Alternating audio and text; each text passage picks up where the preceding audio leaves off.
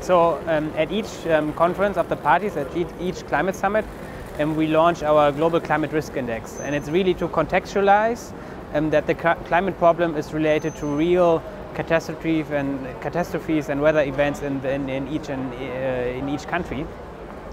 And today we've launched this year's version. So we look at an annual kind of index, but we also look at the long-term vulnerabilities of countries. And we rank countries based on different weather-related impacts, such as floods, such as droughts, etc.